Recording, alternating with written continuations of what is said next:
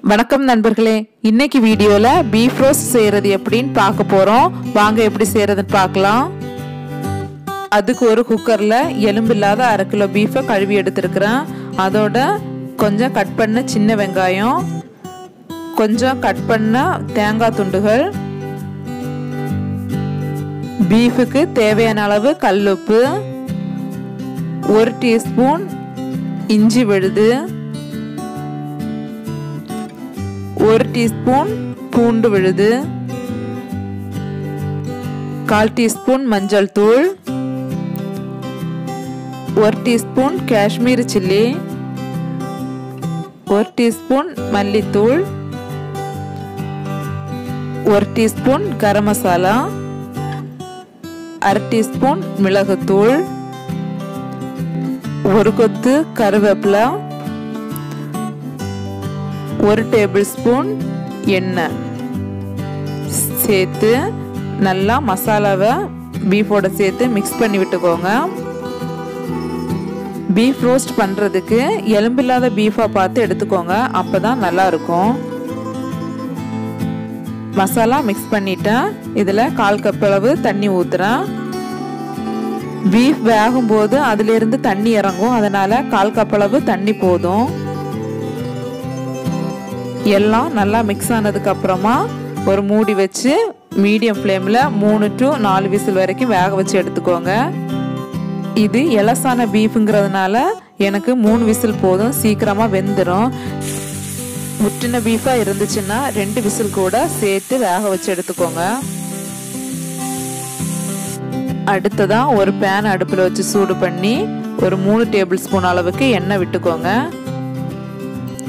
எண்ணெய் நல்லா சூடானதும் 1 டீஸ்பூன் பெருஞ்சீரகம் பொரிஞ்சதும் 1 கொத்து கருவேப்பிலை, 1 துண்டு இஞ்சி கட் பண்ணினது, 5 பல் பூண்டு கட் பண்ணது சேர்த்து நல்லா வதக்கிக்கோங்க. இஞ்சி பூண்டு வதங்கிருச்சு. இப்போ ஸ்லைஸாக கட் பண்ண ஒரு பெரிய வெங்காயம், கட் பண்ணின 2 பச்சை மிளகாய் சேர்த்து நல்லா வதக்கிக்கிறேன். வெங்காயம் நல்லா வதங்கணும், மூடி வச்சு கொஞ்ச நேரம் வதக்கிடலாம். நல்லா பொன்னிறமாக வதங்கணும்னு இல்லை, வதங்கினா போதும்.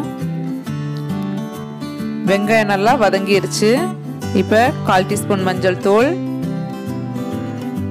1 டீஸ்பூன் மிளகாய் தூள், 1 டீஸ்பூன் மல்லித்தூள், 1/4 teaspoon garam masala, 1/4 teaspoon பெருஞ்சீரகத்தூள், 1/4 teaspoon மிளகுத்தூள் சேர்த்து மசாலாவோட பச்சை வாசனை போற வரைக்கும் மிக்ஸ் பண்ணி விட்டுக்கிறேன். மசாலா கருகாம இருக்கிறதுக்காக தீயை லோ ஃப்ளேம்ல வச்சு மிக்ஸ் பண்றேன். மசாலாவோட பச்சை வாசனை போயிருச்சு. இப்போ கட் பண்ணி வச்சிருக்கிற மீடியம் சைஸ் ஒரு தக்காளியை சேர்த்து வதக்கிக்கிறேன். தக்காளி நல்லா மசீர அளவுக்கு வதங்கணும்.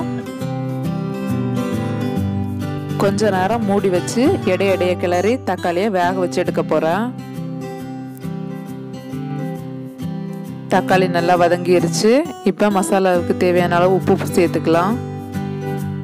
பீஃபுக்கு ஏற்கனவே உப்பு சேர்த்து வேக வச்சதுனால மசாலாவுக்கு மட்டும் நான் இதில் உப்பு சேர்த்துக்கிறேன். மசாலா நல்லா வதங்கிருச்சு. இப்போ வேக வச்சு எடுத்த பீஃபை சேர்த்துக்கலாம். பீஃபில் தண்ணி இருந்துச்சு அப்படின்னா கொஞ்ச நேரம் திறந்து வச்சு தண்ணியை வற்ற வச்சு எடுத்துக்கோங்க. பீஃப் ரோஸ்ட் பண்ணுறதுக்கு மசாலா அதிகமாக இருந்தால் தான் நல்லா இருக்கும். நல்லா மிக்ஸ் பண்ணி விட்டுட்டு உப்பு சரியாக இருக்கான்னு செக் பண்ணி பார்த்துக்கோங்க. கொஞ்சம் கூட ட்ரை ஆகி வரட்டும். பீஃப் தண்ணி இல்லாமல் நல்லா ட்ரையாக ரோஸ்ட் ஆகி வந்திருக்கு. பீஃபில் தேங்காய் துண்டு சேர்க்கறதுனால பீஃபோட சேர்த்து தேங்காய் துண்டையும் சேர்த்து மென்று சாப்பிடும்போது இன்னும் நல்லா டேஸ்ட்டாக இருக்கும். கடைசியாக கட் பண்ண ஒரு பச்சை மிளகாய், 1 கொத்து கருவேப்பிலை சேர்த்து ஒரு முறை நல்லா மிக்ஸ் பண்ணி விட்டுக்கோங்க. கடைசியாக நாம் கருவேப்பிலை சேர்க்கும்போது அந்த கருவேப்பிலை வாசனையோட பீஃப் இன்னும் நல்லா டேஸ்ட்டாக இருக்கும். டேஸ்டான பீஃப் ரோஸ்ட் தயாராகிருச்சு. இப்போ அடுப்பை அணைச்சிக்கலாம். இந்த ரோஸ்ட்டை பரோட்டா சப்பாத்தி கூட சாப்பிட்றதுக்கு நல்ல ஒரு சூப்பரான சைடிஷ். நீங்களும் இந்த ரெசிபியை உங்கள் வீட்டில் செஞ்சு பார்த்துட்டு எப்படி இருந்துச்சுன்னு எனக்கு கமெண்ட் பாக்ஸில் சொல்லுங்கள்.